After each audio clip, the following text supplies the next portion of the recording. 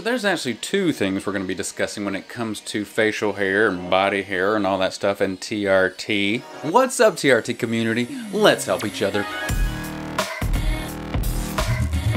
So if you're thinking about getting on TRT, know this.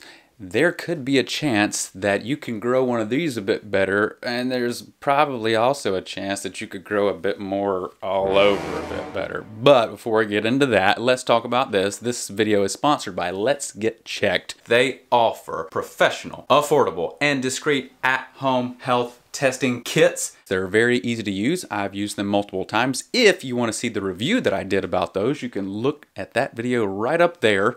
And then also, if you want to just link right to them in the description below or in the pinned comment. Thanks, Let's Get Checked.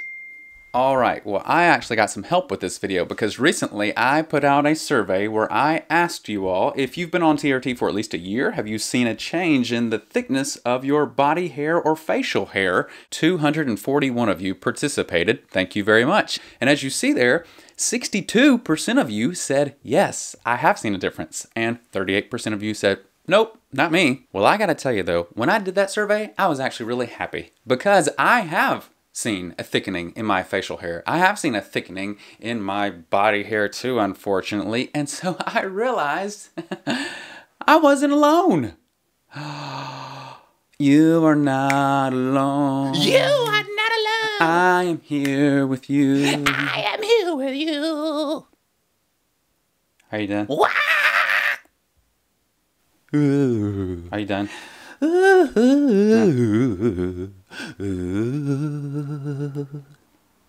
Okay, thank you. You're welcome. Sheesh. Well, listen, I want us to consider something. Because, yeah, it made me feel better that I wasn't alone. But we need to talk about two different things. I want to talk about TRT, and I also want to talk about time.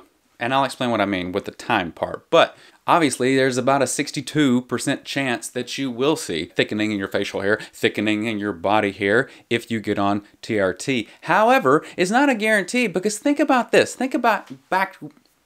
You can do it, Cohen. Think about back when you were a teenager, okay? We know that sometime between the age of 18 and the age of 20-ish, that's when our testosterone peaks in our system. When everything's working normally, it's going to be the highest it's ever going to be in your life, and then it's going to gradually go down by, I think, 1% per year. I think that's what's considered normal, if I'm not mistaken. So compare your face and your chest hair and all that back to when you were a teenager. Was your facial hair as thick as it is now? Was your chest hair or stomach hair or whatever hair as thick as it is now back when you were 18, 19, 20? Well, probably not. I knew very few guys that could grow a beard back when I was in high school, and I definitely couldn't yet. I could grow a goatee, and I thought I was all cool when I had that. Check me out. But no. So there's not always a direct correlation between massive amounts of testosterone and facial hair, body hair, is there? That's why I'm bringing up time. I don't know if you've ever done this. If you've ever looked for anything related to beards on YouTube. You know that YouTube picks up on that and they're going to start recommending beard commercials to you and things like that. If that's the case with you, you've seen this guy. I've seen him.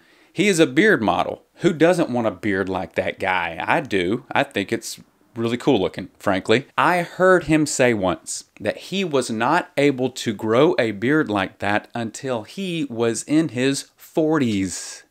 And the truth is, for me, I can remember back when I was in my 20s, I could grow a goatee and I could grow the mustache, but it didn't connect. Like right here, you know, right here at the corners of my mouth, it didn't connect, and that always bugged me. So I just never grew that. I call it a padlock. I don't know what you call it. We call it a padlock because it's sort of shaped like a padlock. But once I got into my 30s, I did start growing enough whiskers right there for that to kind of connect. However, I had like two circles right here that would hardly ever grow any whiskers. So I was just like, I've always wanted a beard, but I can't grow one. So as I've gotten older, and then also as I've gotten on TRT, I did something kind of during the whole pandemic when we were locked down. I sported the padlock and I said, you know, I'm just going to shave it all and I'm going to go back to a clean face and then start over. Actually, here's some, here's what I did, because I shaved it off in phases, so check it out.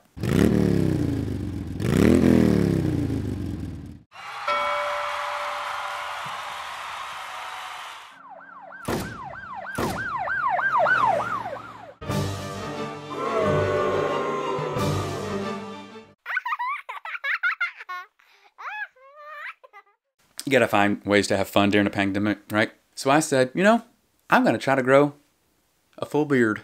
And guess what? When I tried, I was like, wow, look, it's working.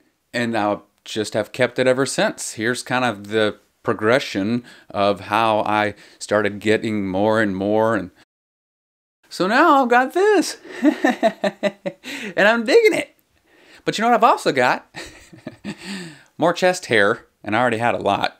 Actually, we always make a joke that if I was to like take off my shirt in public, all the children would run away and scream because it'd be like a Bigfoot sighting. So here's actually some footage of me once when we were camping and I had to change out in the woods, and then this is me coming out of the woods there. And so yeah, no, but seriously, I have noticed like a thickening even of my chest hair, the hair on my stomach, and I know some of you are like, Cohen, this is like way too much information. We do not want to hear about your body hair. Okay. yeah, I get that. Who does, right? But I got to look out for my community here. My homies, the guys, the boys. We got to talk about this stuff. And so, yes, notice a bit of a thickening there too. Not really crazy about it, but I don't know. If it means that I also get this thing, then I'm happy. Now, I don't want anybody to watch this and be like, oh, what? TRT will get me a beard? Sweet, I'm in. It might not, okay? There's 38% of people who have not seen a difference at all. So those two factors are going to affect your facial hair growth. Time and testosterone. One or the other, or one and the other, okay? So this is...